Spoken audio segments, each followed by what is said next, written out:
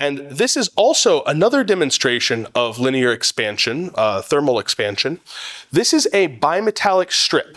It looks kind of wavy because it's starting to get old and it's bent back and forth by people. But what this is it's a strip made up of two different types of metal.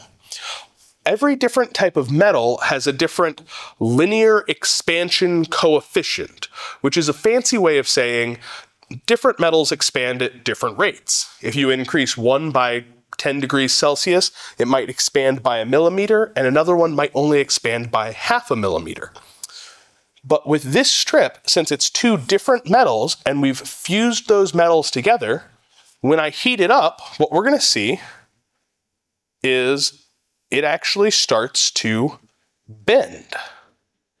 And I've shown this demonstration to people before, and they look at this and they see it just bending, and they don't think that it has anything to do with thermal expansion. They think, well, it just bent because it's melting. You're somehow melting the metal in that really hot flame. But that's actually not what's happening. This metallic strip, the bimetallic strip, has the two metals fused together, and when one of them expands more than the other, it will actually cause it to bend. Because one side of the strip is getting longer than the other side, the only way for them to stay fused together is for the actual strip to bend. And this is returning as it cools down. It gets closer and closer to being straight. Now, once again, some people think that I just heat it up and it bends down because gravity's pulling on it and it's getting warm and malleable. But if I hold this the other way and I heat it up now, it actually curls up. This isn't just gravity pulling down on it. What's happening is that one side of the strip is expanding more than the other side, and the bimetallic strip actually starts to bend. Because one side is expanding more than the other, the strip bends on itself.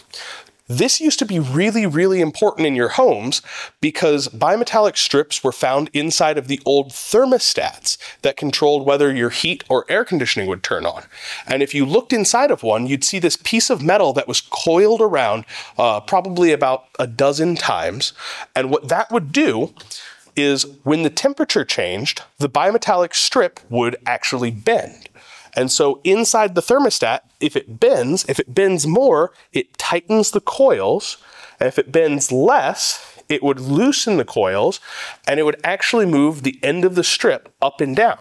And that would be used to complete the circuit or to break the circuit and either turn the furnace or the air conditioning unit on and off. In modern thermostats, they don't use bimetallic strips anymore because the bimetallic strips actually take too long to bend and coil. And so what they've changed to is they have two metal discs inside of a thermostat, and inside will be a gas. And when that gas expands, when it heats up, it expands, and it actually pushes those metal plates further apart, and the inner plate will either break or complete the circuit, depending on whether it's being pushed in or pulled out.